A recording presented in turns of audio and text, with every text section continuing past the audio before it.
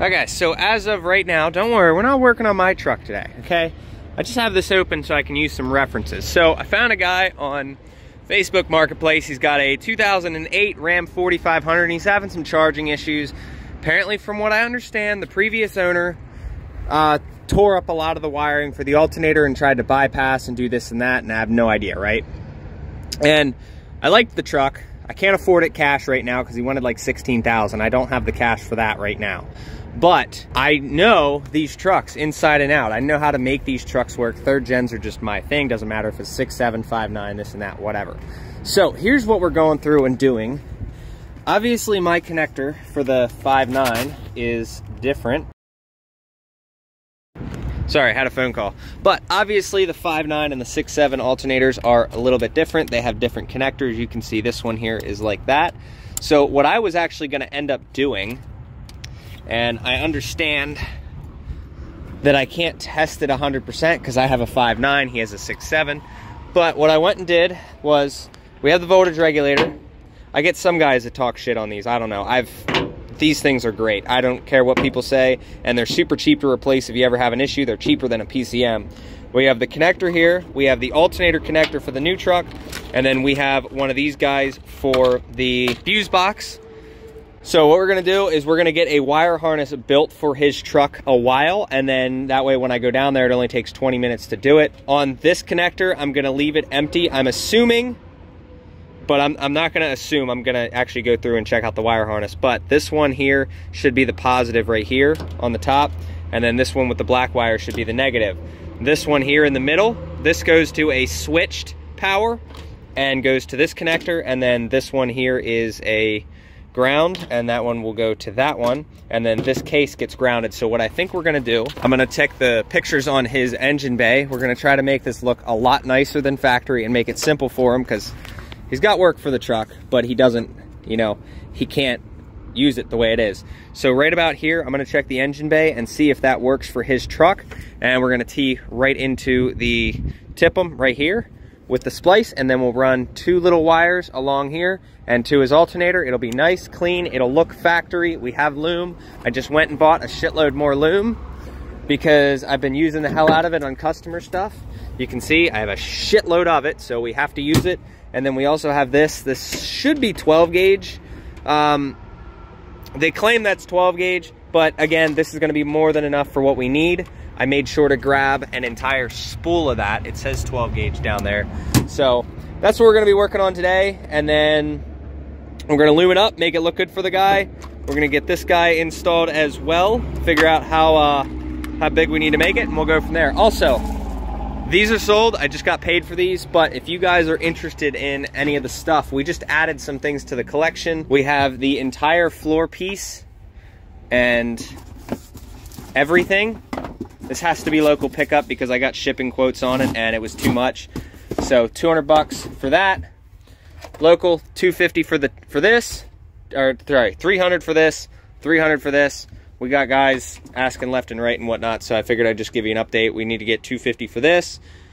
And I did repost this. Anthony's supposed to be coming and picking this stuff up, but I reposted it just in case someone was interested in it on Marketplace. But there you go. Now, we're gonna get back into it. The guy already paid me for it, Venmo, but he can't pick these up till tomorrow, so those are gone. But I got 250 bucks for those, and these tires new apparently go for 410 a piece. So I gave dude a really good deal. So those 2 alone are almost new, and then those 2 are a little choppy. So I mean, you get 2 tires, and then those I just threw with it. So, and then the other set of tires also sold, so I got 200 for them. So moving that toolbox, basically I made 450 bucks to move that toolbox for my dad. So I do take payment on like items and stuff. So if you have stuff to give me that I can sell, I do work for that too. All right, so what we're gonna do, you see that butt connector there? First thing we're doing is cutting that guy off because that's garbage. We don't want that. We're throwing that away. We're gonna be using these, which I really, really like this kit, and I'm gonna buy a second set eventually. I also went, yeah, here we go. Not that we're gonna need these today, but I also went and bought a second set of these guys here. So we also have these.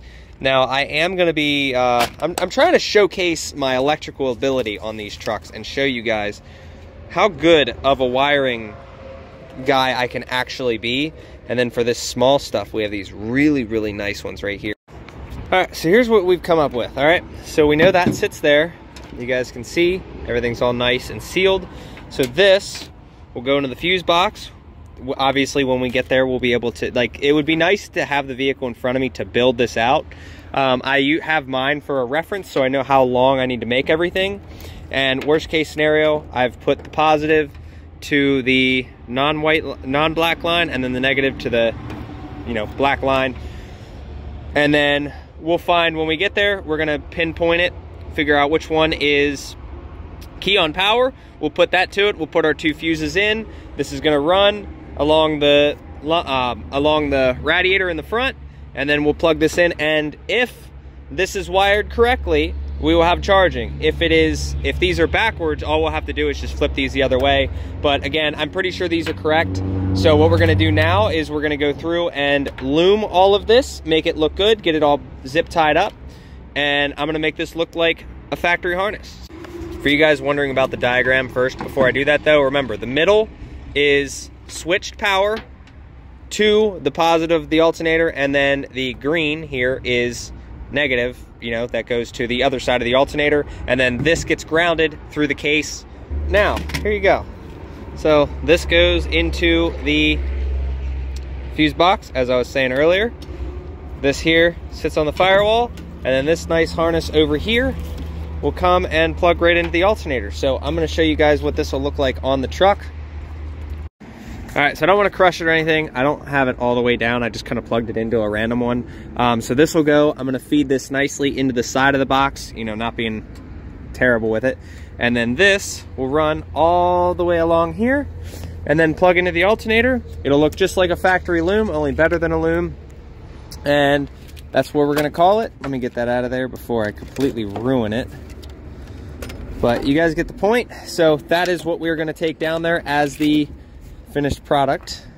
And obviously, like, I'll tighten it up once we get down there and everything, but basically made this harness from scratch. Yes, it's only a 2-wire harness. It is what it is, you know. Anybody can build one of these, but why don't you guys let me know, what do you think? Does it look factory? Does it not? I did look at the engine bay pictures, and it looks like he has one actually mounted right there from the previous owner. But if you don't know how to wire these up and do these correctly, it's just one of those, like, it's just going to turn into a clusterfuck. So I actually went, you know, and purchased the proper pigtail end and all that stuff. So all this stuff will be nice. I'm going to set this in the passenger seat, and we will get ready for him on Thursday. I really do enjoy doing things like this, like just a work of art, you know. It's just 2 wires, a little bit of a splice somewhere in here, but I think I did really good on that. So hit me up for all your wiring needs. I try to make it look as factory as possible. So I was looking at pictures of 6-7 engine bays, and I guess the coolant bottle goes like right here and like these. But I did notice there's enough of an indent here that it can actually fit here. And I didn't want to run it over there because then I got to run the wiring the whole way over here, when I can just make it clean and, you know, put it right here, 1 wire into here, the 2 wires right across and into here, rather than trying to come across the exhaust manifold and just try to make it as clean and serviceable as possible. I love being right next to the high. I just washed this thing yesterday too. Look at that. I just washed this yesterday. Freaking Cummins. Hey, if anyone's got a 5th gen front bumper, let me know. I don't want to throw one of them on here. All right, so I have made the drive down to Maryland. I've been sitting here, I think I got here at like 6 in the morning, something like that. So I told the guy 8, which is fine. We have the part right here, as you guys can see. So we're gonna make this thing all nice and neat. Nice little harness, and then this guy here. So yeah, socks and all that mail bullshit. So I made the 2-hour trip down. Made some money yesterday, some money before. We're doing pretty good this week. So we're down here. I think yeah, all we pretty much got to do is install this part. Now, I did make a deal with this guy because this was a job that I got off of Marketplace. I saw that he had a truck posted there. It had some issues, and he can't get it to charge because of somebody trying to rig the wire harness and bypass the alternator, from what I heard. So I went back and looked at the pictures of the guy's engine bay, and I noticed there was one of these mounted on the firewall. So had I known that, I wouldn't have bought another one, but you know, you never know if it's good. So we just got new parts. Everything is good there. So what we're going to end up doing is taking that one off, replacing it with this one, putting it at a different spot, and basically making the alternator work the way that it should, the same way that I did with my 12 valve. Now, I really do like that external voltage regulator. I don't know why. There's been guys that have like complained about it and said that like it's not really all that good, and it's actually pretty decent. I mean, I got like a year and a half out of my one, and I don't even know that it was that failed the first time. It might have just been my own negligence or whatnot, but I did end up replacing it after about a year and a half, and everything's been, you know, fine with it. I mean, they're cheap and they're effective, and when the ECU, I'm assuming that the guy bypassed it because of the PCM. PCM's a pretty expensive part, and if the voltage regulator goes out, it's not the end of the world. You really don't have to worry about it. If you just install one of these things, yeah, it's not the best thing in the world, you know, if you want it to be 100% factory, but it does work, and it can be made to look factory, and also can save you $1,200 because the amount of money that I'm charging him to install this. Yes, we are doing mobile rates and whatnot, but I made a deal on that because I'm like, you know what, I don't mind getting the job and making a new customer. I'll cut him a deal on some of the drive time and whatnot, you know, just charge him for the fuel, a couple hours of labor, and we'll call it good. All right, nice cold morning. Here we go. As you guys will see, we got one over there, which we're gonna take out. Unplugged. This is what we're dealing with here. So it looks like somebody butt connected the wires and set them in there. So what we're gonna do, we're gonna install our harness, run it nicely along here. Unfortunately, I thought that was gonna fit. According to the pictures, I was wrong. So I'm gonna have to find a spot for that, and we'll go from there. I wanna make it nice and clean as much as I can. But that's what we're dealing with. So we're gonna try to get it as clean and nice looking as possible, and we shall go from there. I'll update you guys as we get there. So here's the old one, looks like it's brand new. And then these, we're holding it up in there. Not really all the great grounded, and then once you get them tight, they kind of stripped out. So we're not gonna be using those. It's bullshit. So now we need to find a place to mount this guy. And we'll go, I'll let you know where we go from there. Alright, so this was an old connector on here. So we pulled it off, put a nice new one. We're gonna put it right between. Alright, you guys can see, nice and pound down. Take nice 17 mil socket, give it the old tappy. So you got it on the other side. You can see how high those terminals are, kind of just slapped on there. So what we're gonna do is we're gonna loosen these back up, tap it down, make sure it's got a nice solid connection, and then we'll start wiring the alternator up. So I had to literally pry the shit out of this one to get it off. One, that connection's broke, whatever that goes to. I have no idea, but I will follow it. Oh, it goes to that. I have no idea what that goes to. Let's follow that. It goes over here to something. Yeah. So I'm gonna rewire that, splice a new one into that, but I gotta get that clean before I do anything. So you guys saw what it looked like before. There's what we got it looking like after, so we just need to be able to get this guy on here, and it is a positive. I did check. Look how nicely that's on there now. So we're gonna get that tightened up, and then we have the bolt that comes through, and then we have the nut on the other side. I just need to fix this guy here and figure out what size that is. All right, make it nice. Look at that, nice and shrunk and everything. So, you know, a little bit of gap on the top and whatnot, but we're gonna get that put back on. Right, here's where we're at. Got all the battery terminals nice. You can see we added that little guy there for whatever that is. Next step, we start working on this guy down here. You can see that needs to go in there. I went plugged in, nothing worked. So that told me probably hooks it up backwards. So what did I do? Because I couldn't test it on my truck the other day. So I had the wires wrong. Remember earlier in the video, red went to white and black went to black? Well, it was actually the opposite. I kind of figured it would be, but there you go. All right, so we're getting everything cleaned up. These three have key on power, so we're gonna use one of those for the add-a-fuse right here. and we're gonna re-splice it back in. I did have to lengthen it a little bit, and we also had to switch the 2 wires around. And now we have charging battery. So he's been fighting that issue since he bought the truck. So we're gonna get that nice and routed up here. You guys can see this whole box is like kajiggered. It's supposed to be able to sit in there. It does not sit in there right.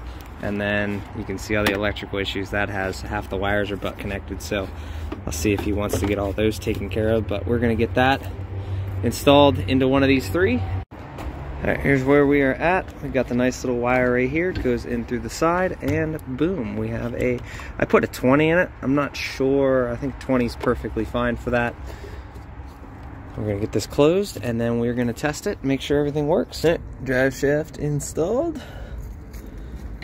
Look good. Grease is all done on there as well. It's funny that that's all that holds these things on is these little 3/8 bolts, but they are tight. Now to get out of here and go finish that other truck up. Alright, so earlier we had perfect voltage, and now it wants to shoot right to 18 volts. Now I remember I had this issue before, so I do need to figure this out. I forget what I did to solve it on my last truck. So she's all grounded and everything. I know the wires were switched. I'm trying to think. Because yeah, I switched them up here at the connector, and then everything was charging correctly. So, I guess we'll figure that out, and we'll get her charging correctly. You can see we have voltage, 12.4, so it did charge, but we'll get her done. Alright, so here's where we are at. I got a ground on the bottom of this, even though I know it's grounded to the frame. We took that as per recommended and went and grounded it to the alternator, and we're still getting about 17 volts. I'm wondering how old these batteries are, because you can see that the alternator's charging this battery, but this is reading from this side, and I hardwired it into this one just to make sure. So obviously the cables are good. We have good beefy cables, but I'm not sure what's going on here, why we're getting max voltage. You can see what previous owner did right there, but we have a good connection here. All the connections are good. We got ground. We have, if I hook this connector up the other way, we don't get any charging at all. So we know the connector's hooked up correctly. I went and did a continuity test all the way down here. We checked everything here. And funny enough, I've even replaced, like, we have a second one of these to try, and it's still coming up 17 volts. You guys will see if I get her fired up. Oops. See right there. Watch the voltage.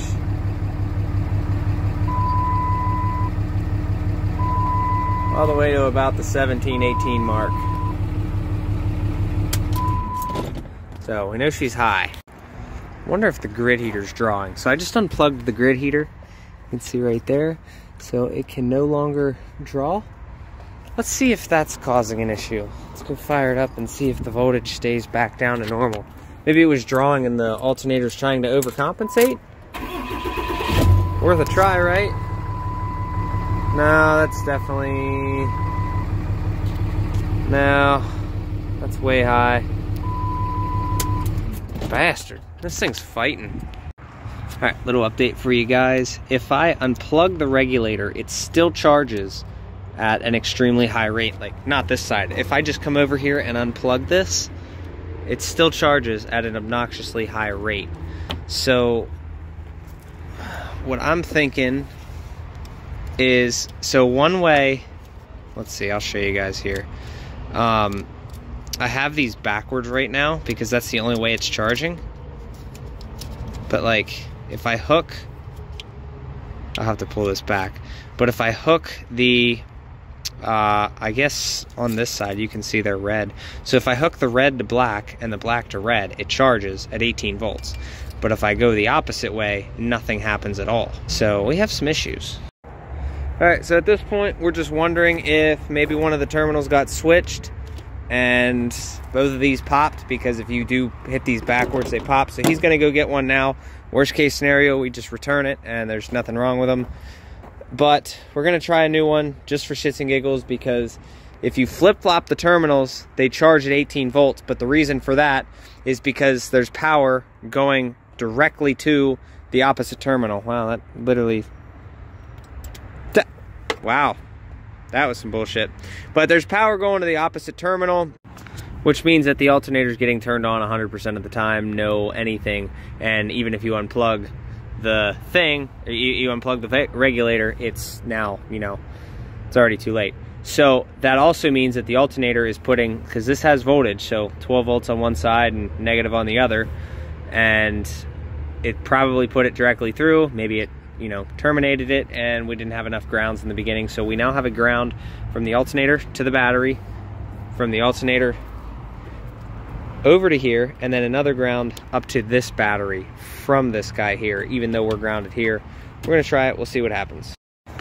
So I also did verify while this is plugged in that you have 12 volts positive in the middle, because if you flip it, you have 12 volts positive up here, which again will ruin one of these things. So I'm assuming we just have two bad ones, and hopefully we get a new one and it works perfectly. All right, here's where we're at. I went through, I put this harness back together. Obviously it doesn't work, that's why we were, oof. I don't know what's with the, oh, the right there, frick. All right, so I went through, did this. I did ground the one pin, and nothing is making a difference. Nothing is allowing this thing to charge other than at 18 volts. All right, real quick, we're gonna close the video out here. Unfortunately, that truck today kicked my ass. I was super confident about getting there. I've installed so many of those external voltage regulators, and this truck, just for the life of me, would not charge or do any of that. And unfortunately, it is what it is. Like, I'm gonna end up fixing this truck for the guy, but I wanna see some of your guys' like, what do you guys think I missed? I went through, cleaned every single ground on it, fixed all of the battery terminals, made sure all of the wiring was perfect, every single thing down to the T, and the only thing, I could either get it to not charge at all, or I could get it to charge at its max voltage. I could not, for the life of me, get that thing to actually charge where it's supposed to. We tried 3 voltage regulators, and nothing. I verified they were all good. Well, I verified the last one was good. The other 2 were kind of like all over the place. So we tried a 3rd one, and it did not work. The alternators are new. The alternator is new. The batteries are new. The wiring is new. Everything is new, and nothing is making it charge. I know it needs a PCM. I know it needs a wire harness. That's why we went with the external voltage regulator. I'm trying to do everything I can to get this guy helped out and get that thing back on the road. He doesn't care what kind of money he spends as long as there's progress being made. So we can't just sit, like I worked on that truck for about 8 hours, literally going through, diagnosing, trying different wiring schematics, trying everything, and I could not get that thing to work. I remember when like I said, I've installed quite a few of those voltage regulators. I've done them on mine, I've done them on Anthony's, I've done them on quite a few other trucks, and they always just work. Like I never had an issue with the alternators not charging. Now all of a sudden this truck just does not want to charge. And I've even isolated it. I took an external jump pack and put it on the voltage regulator itself, all 3 of them, and it still did not charge the batteries other than 18 volts or nothing. And that depended on which way I flip-flopped the wires.